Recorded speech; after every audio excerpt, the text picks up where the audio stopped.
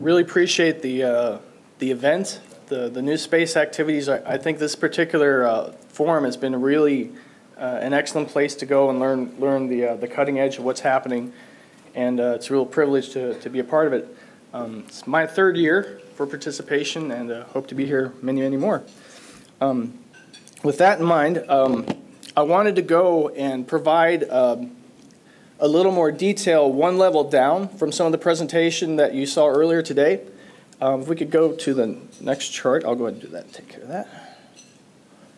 See if that's working. There we go. Okay, I'm going to spend a lot of time with this up on the screen. So if folks want to take a picture of it, that's fine, but it really should be out there at some point. Our intent, I think, within the agency is to kind of have a common voice about some of the issues and things that we're working on. So this will be up there for a while. And what I'm going to talk about is when we say that we're going back to the moon in a general sense, it's worth pointing out, of course, that ever since the lunar activities with the Apollo program, that there's been different periods of time where there's been a lot of research and development that's been done for different aspects of lunar activities. And that has culminated in a lot of things that currently we've been able to grab from, like a larger toolbox. And although it seems like it's cutting-edge technologies that are really relevant right now, a lot of it, in many cases, has roots to very fundamental technology development that was done from the 60s all the way till now. Sometimes it was a 5-year period of time where there was a lot of activity, and then there was another 5 years where it was relatively dormant in that particular part of the technology portfolio. But long story short, it's worth taking a step back at whatever activities you might be doing in industry and seeing whether or not there might be some historical analog where there's some long-term progress that was made either at NASA's expense or on behalf of the taxpayer in general that you might be able to benefit from. And we're certainly happy to look into that sort of stuff. In this case, the chart that you're looking at here is a really good one page to start to give you a sense of the cloud of technology problems that lunar activities present. I want to use that word just because I'm going to focus on one little subspecies of problem that we have, but by no means is it something that should be considered a predominant one. It's just one that perhaps folks can relate to. So this particular chart, which I'm going to try to move a little bit here if I can. Let's see. Bear with me. I'm calling it audible. Okay. All right. So what we have here is several different types of technology development areas that now, because we have a lunar focus, have a refreshed relevance. But like I said, by no means is this something where NASA's progress in it hasn't been going continuously for many years. It's just, it might be new to you, it might not be new to us in many cases. So kind of taking a look at some of this, if you take a look over to the middle of the chart towards the right here, I even have a laser, don't I? Ooh, okay. So over here on the left-hand set of charts here, surface excavation and construction.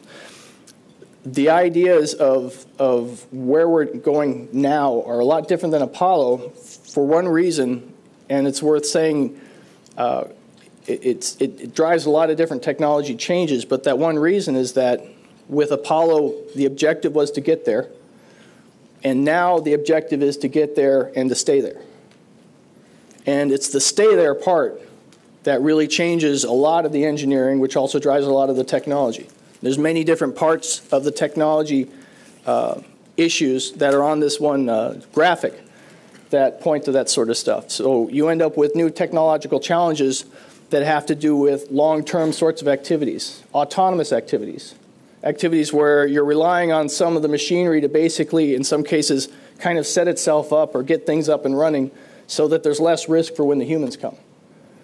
You can kind of apply that to a lot of different types of equipment, whether it's the equipment to provide breathable air eventually or to provide propellant so that we can get things back off the surface of the moon. In many of these different cases, you can start to see where if some of that equipment can be set up, such that it can take advantage of this sort of autonomy then you can go and drive autonomy into a lot of different areas. And so there's some cross-cutting things like that, for example. But that's why it's kind of useful to me to display it as one graphic, because there's a lot of interactivity that might happen. I'll drill down one little step further just for my own personal subspecies. As the bio says, when I was in the shuttle program, I worked in the main propulsion system for the United Space Alliance as a contractor. And the joke was within the shuttle processing team at Kennedy Space Center that the main propulsion system was actually nicknamed the main problem system. But it was something that everybody really appreciated. It was a complicated system because it had a lot of different commodities going through it, cryogenic as well as gaseous and different sorts of things. Lots of critical instrumentation and such. But with it being a complicated system, we often had repairs that we had to do, and there was many other subsystems on the shuttle that they would just patiently wait for us to speak up during a scheduling meeting because they knew if they just waited for a second, we'd say, oh yeah, we've got a 2-week delay or something because we've got some replacement we have to do. And then that system, which also had a problem, was off the hook because they could wait. They could wait for us to do an announcement, and they knew they could do their 3-day repair or something that they were just about to announce, but they didn't have the bad news. It was the main problem system that had the bad news. So they kind of appreciated us. The engineers in the room might kind of understand that. Long story short, the cryogenics. If you look over on the left-hand side, cryofluid management, there's a lot of potential for developing propellants on the surface of the moon from ISRU, in situ resource utilization, where essentially you're taking advantage of the minerals and the content of the regolith, the soil that's on the surface of the moon, and converting that into something that you can use to great economic effect, but also, most importantly, to great logistics effect. If you think about how much less you need to bring up from the surface of the Earth, if you can really start to rely on propellants that start from the surface of the moon, it's really an important thing to be thinking about. But the cryofluids are a big part of that because the high energy you get, particularly from liquid hydrogen and liquid oxygen combinations, is really an important enabler for a lot of commerce out there.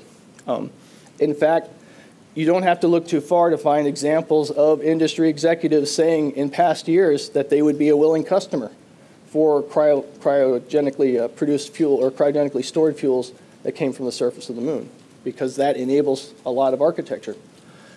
So in my case, I could see how my old job of loading the external tank of the shuttle and preparing the main propulsion system for launch starts to have a different sort of form if the spacecraft has to start from the surface of the moon. Well, ideally, you have far fewer people that are actually doing hands-on touching of the ground equipment, and it's a lot more automated systems, or ideally it's fully automated, something that you could really rely on. Well, that sort of new technology development is something that I would suggest has a much stronger importance now in the past 6 months than I've ever seen in my entire career working in the propulsion. It's fascinating to me. It's a collision of artificial intelligence and some of the most well-regarded subject matter expertise from people who used to be regarded as the wizards figuring out these sort of propulsion systems. So, particularly if you can have some sorts of ways where you can do a better interface between the human and the autonomous systems, so that they can kind of rely on each other in a more productive way, even for mission planning or doing a maintenance analysis or things like that. It starts to be very promising. But that's just one particular subspecies. Now, I'm going to take a quick step back, and instead of focusing on that too much, I'm going to read a few things that came from the last SBIR STTR solicitation. Now, what that is our once-a-year publication that explains all the research topics that we're currently funding through the NASA SBIR STTR program. And I'll leave this up there. I'm just going to read off of some notes I have here. But I will say that everything I'm mentioning here is something that is publicly available on the NASA SBIR website. If you just look for the 2019 solicitation, these 19 subtopics, and I'll try to touch on a few of them, are all ones that were focused on the commercial lunar payload services contract activities. So there was 19 that were identified within the SBIR STTR solicitation. You can find that designation within those subtopics. If you want to look, it's all publicly available on the NASA SBIR website. So just to give you a sense, of the 19 subtopics, a couple of different things that the NASA researchers had identified in the recent year as being relevant for that lunar payload services contract was development of lunar solar surface array structures. That was topic H501. In-space submodular assemblies. Cryogenic fluid management, which, as you know, is a subject near and dear to me. Payloads for lunar resources, and this one was specific payloads to kind of help identify volatiles or to help search for volatiles. Another one was an example of particles and field sensors and instruments enabling technologies.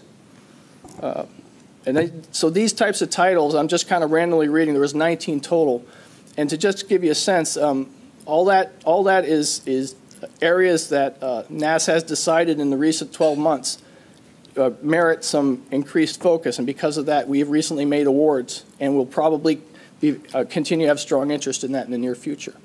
So with that in mind, and I've kind of laid a whole bunch of stuff out there, I'm interested in kind of having more questions that are kind of, again, one level down and more of the techie kind of questions that people are curious. I think there's microphones out there, and I'll turn the floor over to you guys. You may have any questions. Any thoughts? Oh, come on. Hey, I did my part. Who's got the microphones? Should be two microphones out there. Anybody even have microphones? Bueller? Oh, there we go. Okay, there's one. Okay. Any questions? Great. Thank you. To get the ball rolling here.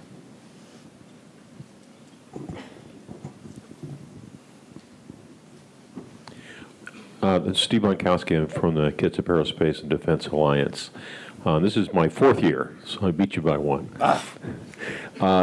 The presentation was done this morning on going to the moon with a 5-year plan and a 10-year plan. And there was an emphasis in that associated with partnerships with commercial, as well as taking advantage of independent commercial development. What I'm curious about is there in any kind of plan that's particularly that's 10 years long, I assume there are technologies that need to be developed by particular points in time in order to maintain that schedule. Is that developed for the 10-year period? And is like you have a 1 year right now for your SBIR, right. And I'm sure that that's an element that goes in there. But is there an overall roadmap on how you get there in 10 years with here are the technologies that are needed along the way? We have traditionally in the past had what has literally been called a technology roadmap that's about a 5-year cycle, which I think kind of bridges the gap in some ways.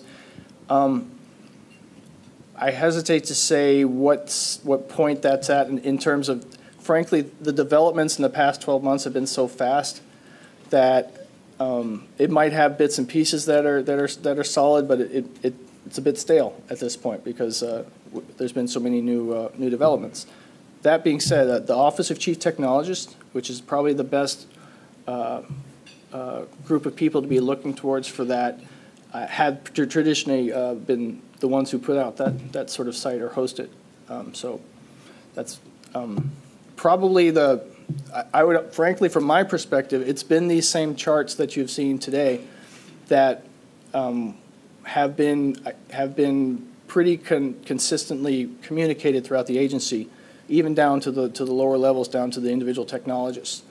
So it's been, although these may seem like simplistic graphics, there's a lot of reasons for why it's being presented in a.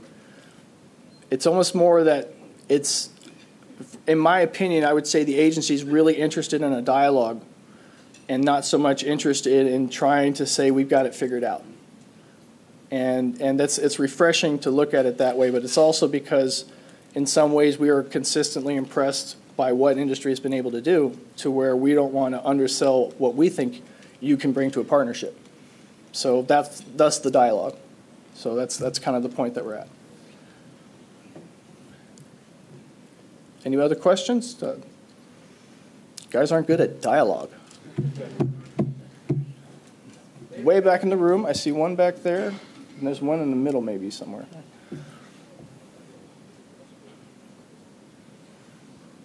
Boy, my sandwich is right there. Actually, I got a glass of water. I'll be right back.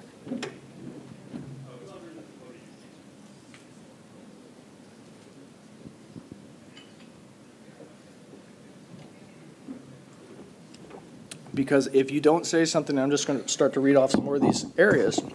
And sooner or later, it'll be like bingo, and somebody go, oh, wait, that's the thing. Right in the back of the room, please. We'll start there. Yes. Hi. So my question is... Can you introduce yourself, please? My name is Poonam Josen, and I'm interested in the bioastronautics aspect of human space exploration. Okay. So my question is regarding these technologies, and specifically surface-based technologies. Are there any efforts in different NASA centers where they are doing like dedicated testing on Earth before, you send them off in space? Ah, okay. For example, we've had desert rats and those kind of programs in the past, and they have been on and off. So is there anything going on in particular in that direction? If I have one question. In the room earlier today, I thought I saw Harry Partridge. Is Harry anywhere in there? Did you see Harry? Did he just go out? Okay. Well, then I'm going to put words in his mouth. No. I was just deferring to him because he might actually have a really good perspective on that. I would say one thing that I would emphasize, although I'm talking about this, and this is kind of the hot topic, this sort of stuff, there's a lot of different areas that we do tech development that we've always had some pretty consistent momentum, and particularly when it has to do with what I would call human-in-the-loop sort of closed systems. That's something that has, especially in the last 5 or 6 years, I think we've had some really nice ramping up of activities, because across everything we're working on, that just saves so much effort. I mean, it has to do with reduced logistics. Everything across everybody's portfolio gets so much better if you can put less resources into just getting there, or if you can put more capabilities into the same amount of pounds of mass. It's either way, it just gets a lot easier. You get more robust. You have more capability. So there's interest from that perspective. The reason there's such a focus on this is it's almost like this has got a quick start right now compared to some things where it's been a continuous sort of emphasis in this sort of environment. Although I'm pointing out 19 of the subtopics of that solicitation, I think we was over 109, 110 something subtopics that were in the total solicitation. So this is only 20% of the total portfolio from that perspective. Other questions? There's another question over there. Great. Hey, Mike. So this might be a question that you might not be able to answer. Some of my colleagues just left who I was going to pertain to. They're building small modular reactors, fission reactors, using the new TRISO fuels, Ultra Safe Nuclear Corporation. I've been looking at their technology for a few years now, and they've got some great announcements about to come up. If we put a 5 megawatt reactor on the moon, totally changes the whole conversation about everything that we do on the moon. Where's NASA involved? Where's NASA on the idea of nuclear fission power on the moon's surface or beyond? Okay, let me see if I can get you a real specific answer on that, because although it's not my area,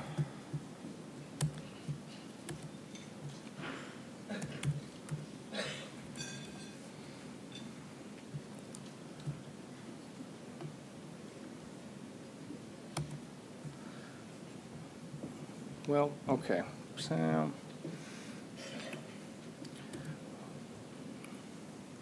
I was hoping I could give you a quick bit of information in terms of what we've been looking at, research topics for that from the last 2019. And we do have a subtopic for nuclear thermal propulsion. Maybe we've got another one down in there somewhere.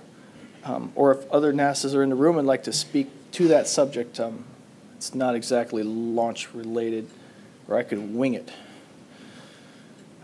I think, from what I understand, though, we do have some activities that are going on in that direction, and I would suggest in this environment, if you've had any kind of intermittent discussions with NASA representatives or NASA subject matter experts who have had some kind of dialogue like that in the past. It's a great time to get reacquainted and to be discussing what you see as an obvious solution for some of the larger technological challenges we have. Now, the way I'm trying to say that is I don't want to try to act like I know for sure what NASA's long-term plan is with regards to what forms of power sources, but I would know that as an engineer trying to help design the larger system, I would sure want to know all the different tools that are in the toolbox, you know, just for what the different hypotheticals are and what the trade-offs are. So again, if the different folks that might have had some, and this is something I alluded to earlier, and I'll try to say it in another way. A lot of times we are trying to make sure that we're responsive to the different changes in the agency direction. And sometimes that ends up making it to where we have intermittent progress on some subject areas. And it's a shame because we put a lot of effort into funding the development of some of these technologies. And in many ways, for me, the SBIR program, what we do is we help develop new niches in the industry that we know the agency is going to need down the road. So it's great when we can have a steady, reliable, consistent ramp up of activities so people can help provide a flourishing set of options and things that are off the shelf. But when we have situations where the agency direction changes, of course, then sometimes you get kind of a stuttering effect. But that being said, if you have some past history where you've worked on some things that are relevant to this or had some thoughts about it, I think you'd find that most of the NASA subject matter experts that you've worked in the past would probably be curious to hear your new thoughts, if that helps. Other questions? I'm going to take just steer things just slightly. Please. Instead of the technology, I want to talk about the business applications. So, and again, my lens for any of this is the entrepreneur who has to make payroll. So for some of the folks that are in the audience that maybe haven't gone through the SBIR process, can you talk a little bit about some of the challenges that exist with NASA between, as you just said, like changes in what you're focused on and the cycle that you currently run on, Right. as opposed to the fruit fly life of a small startup where, 3 months later we're doing something completely different than we did before. Totally. So, and I know there is work that's going on in that topic, but could you speak to that a little bit? I'll give a more like everything's great optimist way of looking at it. Here's where it works really well to get involved in the SBIR program, and here's where it might not work kind of well, just as a summary. The reason I'm saying that is we actually have more of a detailed ability to talk to folks about the SBIR program this afternoon, so I'm not going to kill folks who've already seen that sort of stuff. But I think what you're getting at is when does it work for a startup, when does it not work?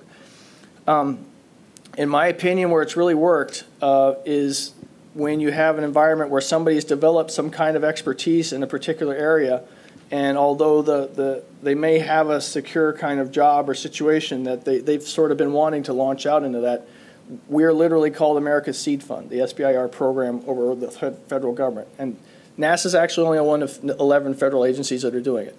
So the whole point of that is that when there is a situation where a company can spring up and come into existence to kind of support this technology development in a given area, it's a good opportunity for that particular company. Now, So if someone is applying, yeah, and they are currently they are employed by someone else, and they make the commitment that they'll, because PI has to have 50% or 30%. There's some minimum requirement.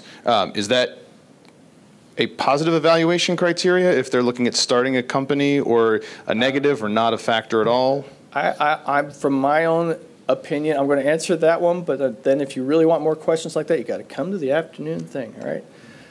Good. Nice one.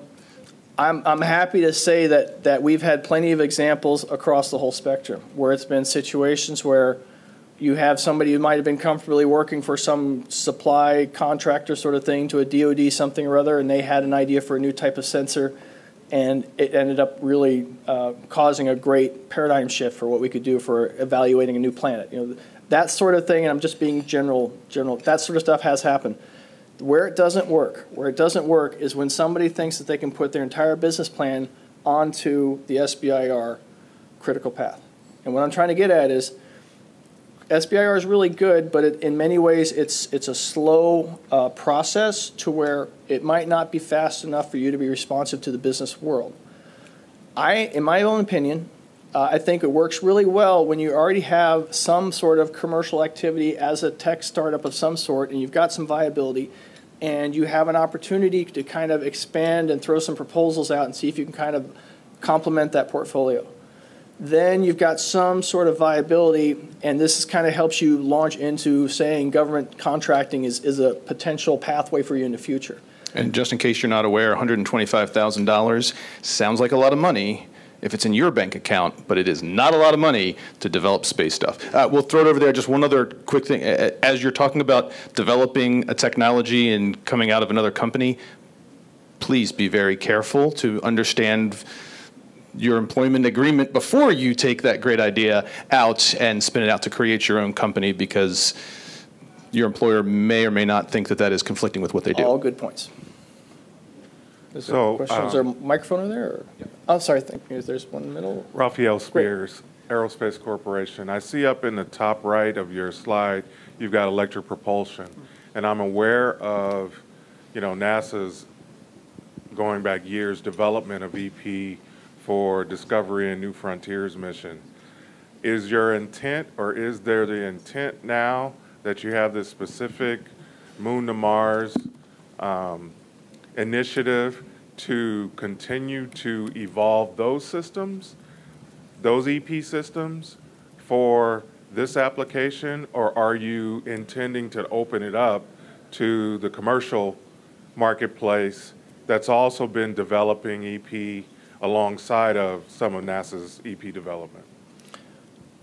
I honestly am under the impression that it's been a lot of collaboration leading up to this point to get to where we all are in that whole subject as is. You kind of make it sound like it's an either or sort of thing. Well, there are different requirements. If you go into deep space, from the device standpoint, there's different ISP and thrust requirements versus if you're going to the gateway or to the moon. So is your question about whether NASA's R&D resources with regards to electric propulsion are focused on deep space type applications versus more commercially supportive applications? No, more. I know there have been focus on deep space. Is there an intent to pivot that to this type of activity in terms of requirements? Or are you going to just put requirements out to the commercial marketplace and let them bring the technology? My instinct is the latter, because if you look at what happened with the gateway procurement, I was actually at Florida Institute of Technology when Bridenstine was able to make the announcement of the subcontractor selection for that, and I think the people sort of missed the punchline on that whole thing, which it wasn't so much that the decision was made for that specific company. It was the procurement cycle had been abruptly altered, and there was a very responsive issuing of a contract as far as that was concerned. So I think if you kind of look at some of the major areas of the technology portfolio where some significant R&D is going to have to go in, you're probably going to see a lot more forward-leaning into taking advantage of what industry can do to accelerate this stuff, and a lot less of us trying to figure out how to ramp up things internally. Because I think it's all hands on deck from my perspective. There was a question from someone at this table about how do you explain when you're writing an SBIR? Should you explain how physics work, or should you assume that the reviewer already knows everything? Okay, I'll give you one punchline because this is a very educated audience. I'll give you one tip here, but again, you got to go to the afternoon. Mostly it's because a lot of folks have heard this stuff a lot of times, and I'm just sorry. I could explain the phase 1 and phase 2 again and again. And you guys have heard it. But for the folks that haven't seen it, the biggest thing that I think I've heard as a really relevant aha from the system engineer perspective or from the engineering perspective in terms of a proposal, what's really important for tech development and how it comes through in an SBIR proposal or STTR is where are the benefits from the system engineer perspective of the innovation you're talking about, okay? And I'll just throw as a rough example, kind of what I'm getting about from the system perspective. Say that you're really talking about an automated rover that goes across the surface of the moon. And your technology is that you've got some kind of improved motor that can drive the wheels and save it, and it can go 10 times as efficient as any kind of electrical device or whatever. That's all great that you're explaining that it's unobtainium device, wound magnets, whatever, that's great. But what you really need to lead with in a proposal is, if you're developing rovers, this type of thing can go and save this much more, can give you this much more range. For example, the last NASA rover that we all know about was X. If X had this, then X could go X plus this. It's being described at the systems engineer's perspective. This is the benefits. That's probably a good mid-level place of detail to try to explain why it's an innovation, to where the people that are doing the technology can evaluate and say, yeah, he's right from that perspective. If you say it that way, yeah, he's right, you know. But it's also high up enough so that somebody who's got program money, like a program manager, who's got about 20 minutes to decide, hey, we've got 20 million that's left over at this fiscal year. Is there some technology that we can go use? Quick decisions getting made. If they hear it from their perspective, it's like, yeah, that makes sense. Okay, that's in alignment. Let's do it. Both sides of NASA are an important stakeholder in the eventual use of that technology. So that describing it at that level, at the system engineer's perspective, is maybe a good way of starting. And I would suggest that just if it's hardware or software, just for what it's worth. Anyway, take that little nugget. Other questions? And if somebody yank me off the stage if you want. I have no concept of time. Okay, after that one, we'll go to you next. Hi, I'm McKenna Davis. I'm a graduate student at UCLA, and I work in EP, so I'm excited to see electric propulsion represented and prioritized. Knowing that all propulsion thus far in history has been dominated by chemical propulsion, is there an interest in bimodal thrusters that can capitalize on our heritage technology along with EP?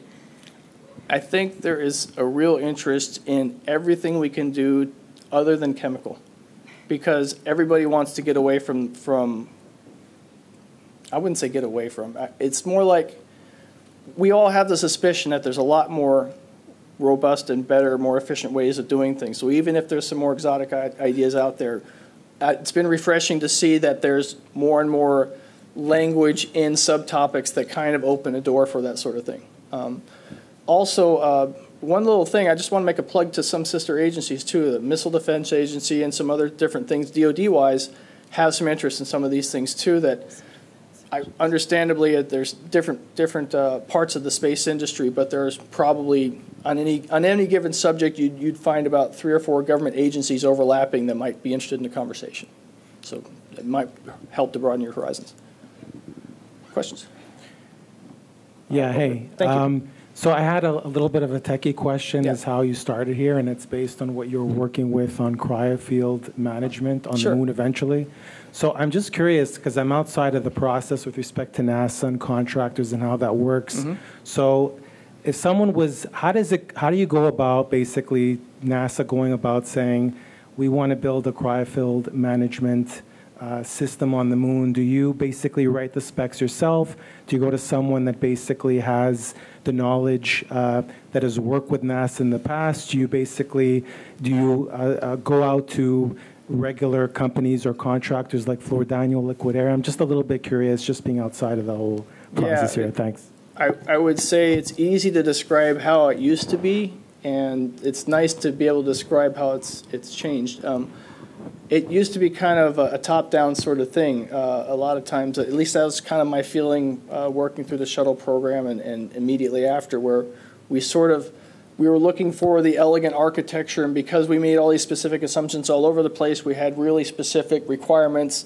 And although the suppliers of those particular components might not understand why we're looking for these specific things, it might be because there's some other things over there. We just haven't communicated those to those persons. So it would seem kind of obscure to a particular supplier why they won't need this requirement, or why they need that type of fabric insulation when it's easier to do this or whatever. You know, it might be a fire resistance thing or something. Who knows? Long story short, we might not have been that good at communicating things, mostly because we didn't start with a dialogue. We kind of started top down. I think what I've seen in the last 2 or 3 years has been several different categories of solicitation that have popped up, for example, like ACO, Announcement of Collaborative Opportunities, or different things like that, where we have categories of solicitation where the whole process starts with somebody in industry going, you know, if NASA just helped me do this, then we'd be able to do that. And that's a whole different way of even, starting a conversation. So there's ways that the dialogue's different. And I don't think you're going to see, you'll probably see a pleasant blend of where the different ideas came from when you look at a total operation that's up and running like this sort of graphic. Other thoughts? How are we on time? No? Just real quick, I guess if they have questions, I'm sure they're going to come see you this afternoon. I'm ducking out of here, man. Did you mention already the innovation conference that's coming up in Aurora? Oh, that's a great one. Can you please? I don't have the information from you. I had to cheat and pull it up myself. Innovation and Opportunity Conference being held in Aurora, Colorado, November 14th and 15th. I think this is the second year they've done it.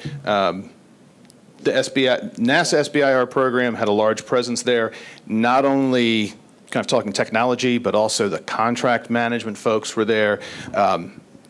It was a great event. So that's like SBIR Con for NASA is that particular event. Yeah, sorry. The Industry Opportunity Conference is our. So we've been doing it 2 years in a row where it's kind of a joint thing with a couple other events, but it's really been 3 or 4 years in a row that we've basically had an industry day for the SBIR STTR program. So it was in Ames for a couple years in a row prior, and we were able to bring NASA subject matter experts from all the different centers on site and have them do presentations and have them basically explain, hey, here's the technical things we're working on where we've got some unresolved issues and here's our challenges. And it ended up being a really fruitful place to have a lot of dialogue back and forth. It's also a great place to really get into the nuts and bolts of real specifics, or if there's contract issues, like REI, who's the agency-wide contractor for SBIR, the support desk, the help people, they've got a presence there the entire time so that things can get resolved real time. And if you don't walk out with answers, then we really want to hear about it because we've got everybody there. So that's that type of event. It's in Colorado, and can you say the date again? It is November 14th and 15th, I believe. So if you're where at? in Aurora, Colorado, and if so you like how I encourage that dialogue? I do. Cool? That's awesome. And if you have family that has decided to come into town for Thanksgiving for the entire month of November, you now have a way to escape. One last question before we go. You've got all these folks here. What can we do for you to help you accomplish the objectives you're trying to get? Okay, well, quick question. Show of hands, who has tried to propose to the NASA SBIR program as STTR? Quick, anybody? Show of hands. Couple? Okay. Did all you guys know that we've been asking for information and feedback about what you felt for the solicitation? We're very interested in hearing back. So if you've submitted to the process, we want to hear about how you felt about the process, but we also want to hear back some more of the ideas and different thoughts about what subtopics should have in terms of the big thing we're trying to make sure we understand is if some new capabilities have happened in a particular area, make sure that the dialogue has been there so that we can take advantage and leverage what the new capabilities that NASA can apply from their perspective as well. So we want to have that dialogue and make sure we're up to speed with the cutting edge and just about everything we're working on. So we appreciate it. It's like Lotto. You got to be in it to win it. Absolutely. So, thank you very much. Really appreciate it. Thank you.